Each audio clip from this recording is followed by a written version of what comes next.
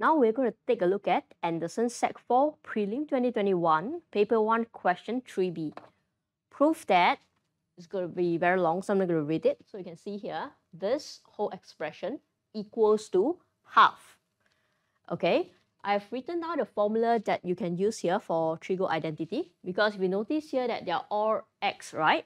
So we're just going to use basic identity, or maybe you can use reciprocal. Okay, so those two are the two basic things.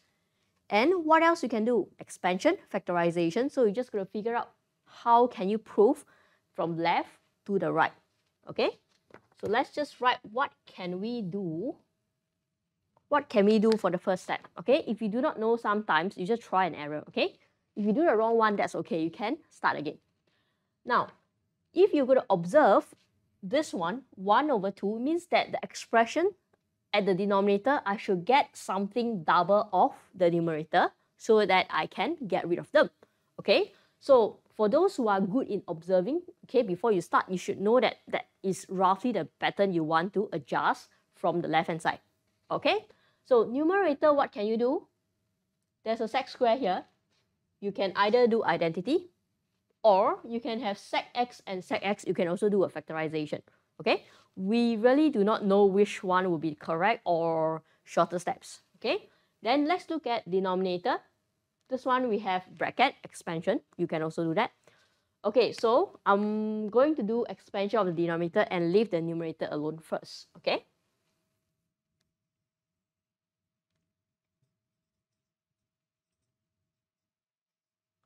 And since I have this pattern, I'm going to write the center term following the pattern on top.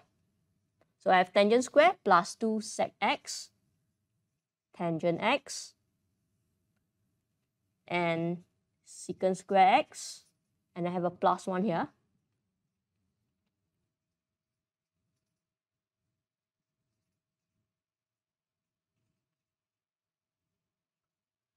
Okay, so after the expansion, I know that I need the denominator to be double of my numerator. Look at this term here, sec x tan x, sec x tan x, that's 2 here. Okay, so this is nicely double of this one.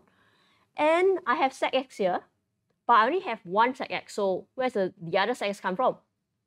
Tangent square x plus 1, which is this one. Okay, so we're going to use this to change these and this item. Okay, so next step,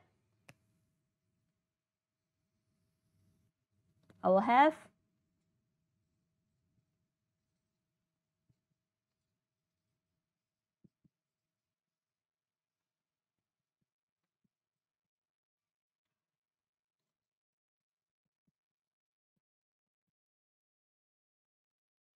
okay, I'm using identity. This one change to this. So you see, secant square, okay? Let's try to do step by step because it's a proving question, right? You do not want to skip too many things.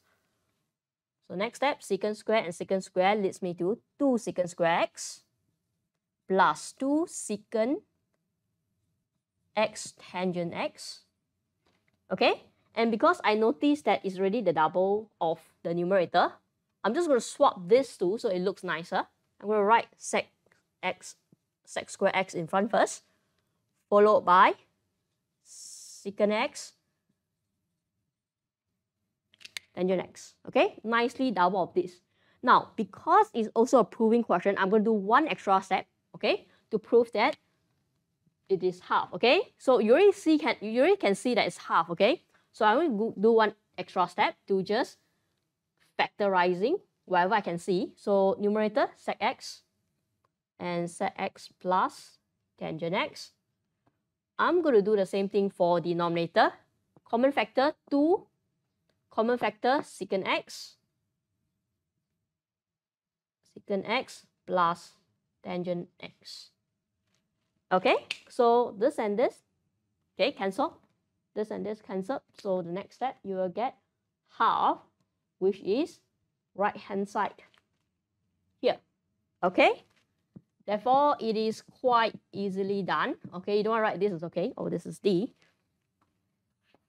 Just some fancy Latin word if you want to know. Okay, is quod erat demonstrandum. It means that we have nicely proven what we need to do, okay?